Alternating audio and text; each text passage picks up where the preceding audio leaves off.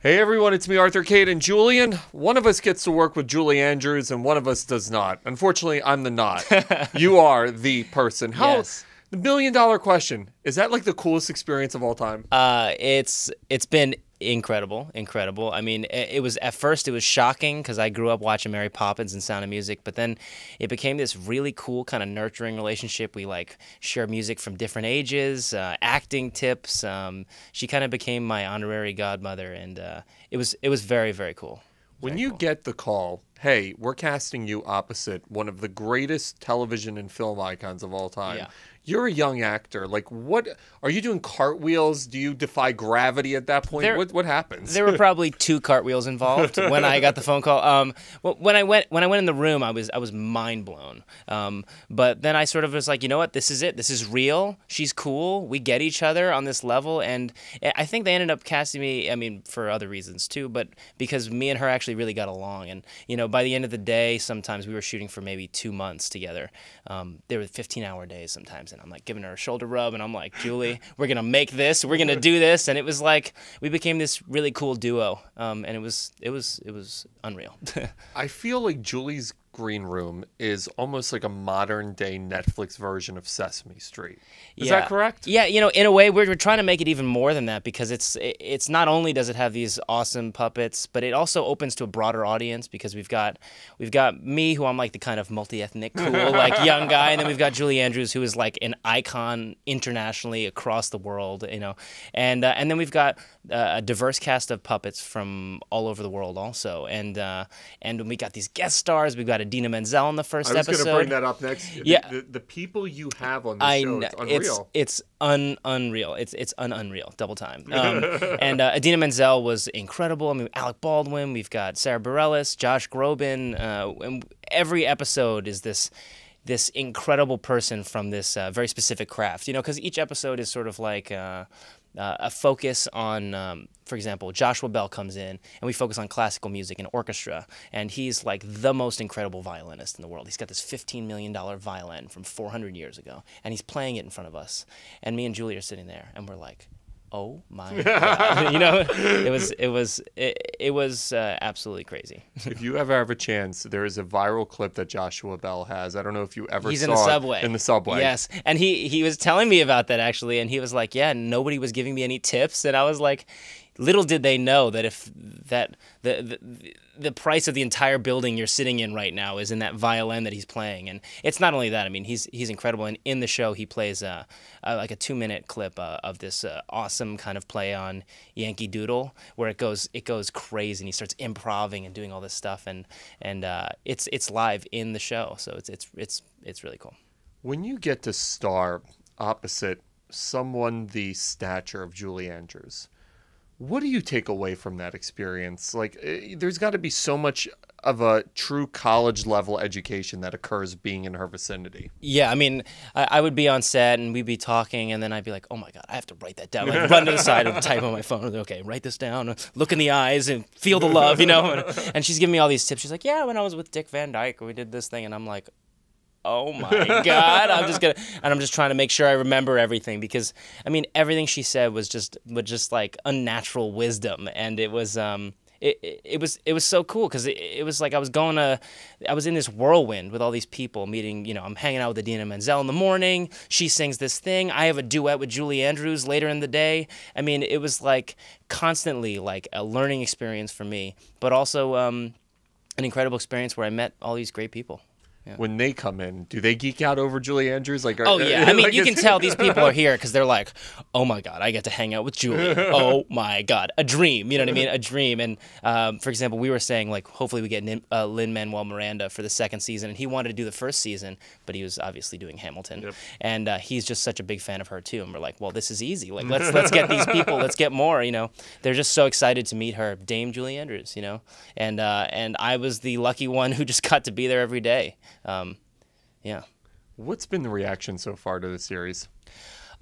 It's been really great, actually, and I'm not surprised, but it's been really great, and it comes at a very uncertain time for the arts. The National Endowment for the Arts is sort of just cut from the government budgets, and there's a lot of talk about how the show is is sort of, we made this, and Julie and her daughter Emma made this to educate the world and people, especially that don't have access to arts education,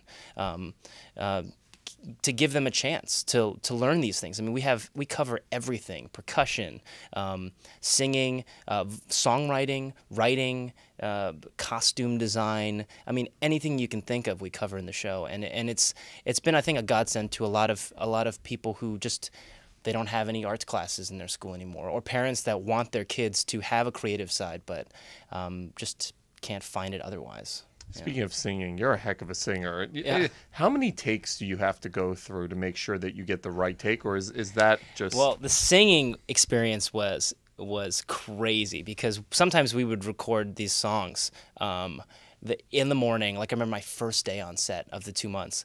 I'm alone. Julie's not there yet. I get there at 6 a.m. So I'm up at 4, like steaming in my shower, trying to, like, whatever, clean out my nostrils. I need my pores to look right. Pores to look good, and it's like we go in the studio, we sing these songs, and it's like. It was crazy, and actually I got a little gift from Julie in the morning that says, like, best of luck, and it's like a little magical box of golden lozenges, and she's like, I give these to all my co-stars, and I was like, oh my God, I'm so special, oh my God. And those were like a godsend the whole time, because they're these little, they're from like Switzerland, and they're made of like whatever magic, and they soothe the throat, and it really helped with my singing stuff, because we were doing a lot of it in the morning. And I remember there was one day I had to harmonize with Josh Groban, and I'm like, what am I doing here? Good luck on that one. Yeah, and this was live too, so they're like, okay, we're gonna do this song. Actually, you know what? Forget that. Let's do this other song. And I was like, you're gonna cut the song I was practicing last night to prepare for this, And so we get there, and they're like, just casually harmonize with Josh Groban, and I'm like, guys, this is going to be really, really intense. Just give me a second. Give me a second. And I said, go off set, and I come back, and I said, okay, I'm ready, Josh. Let's do this. And we got to write another thing we got to do live is me and Sarah wrote like a song together too, Sarah Bareilles, and we got to do this like little songwriting experience with the puppets, and I had my guitar. I'm a guitarist too, and I had my guitar. She had the piano. And we just kind of like wrote a song on the spot and had a fun time, and it ended up in the show, which is really cool. Did you have any idea going in that you had a chance at the role? Yeah, I mean, hopefully. I mean, when you go in as an actor, a lot of people sort of like, oh, there's no way. And I think for this, I was like, this is such a goofy, fun thing, and Julie Andrews is in it, and I just feel like the breakdown was a little bit like, this is me. I'm a jack of all trades. I can do all these random things, and like finally there's something I can put it all into. And when I went in the callback room, it was the whole team. We had this crazy callback. It was at the Henson Studios, where they have the thousands of puppets. That's the so Big Bird cool. and all this stuff. I'm like there with my guitar. I just got off a red eye in the morning. I'm like, okay, let's do this. And I go in, and it's like Julie, her daughter, the director, the head of the Henson Company. They're all there, and they're like, okay, you're gonna do an improv with a puppet. And I was like, what?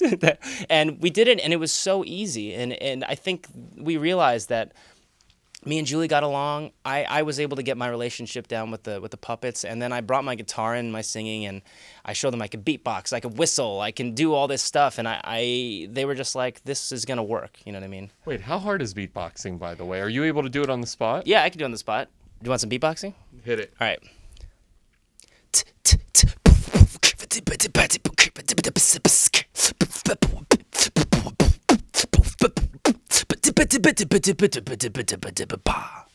Yeah. How long does it take you to learn something like that? Okay, I'm self-taught, because in my performing arts high school, everybody can rap, and I'm like, I can like kind of rap, but not really. And I was always like, okay, if I'm not gonna rap, what am I gonna do? And I was like, I'll be the beatboxer. And I just figured it out. And there was every day in the locker room, they'd be freestyling or something, and I'd be like, all right, I guess I'll beatbox, guys. Let's do this. And then it became like a really, really fun hobby of mine. And I just got into it. You remind me a little of Lynn. Scary enough. Just really? Physically, personality. I mean, it blows my mind. Thank you. Lynn is incredible. Yeah, he's the best. Oh, wow. Make sure to catch this talented young man on Netflix on Julie's Green Room.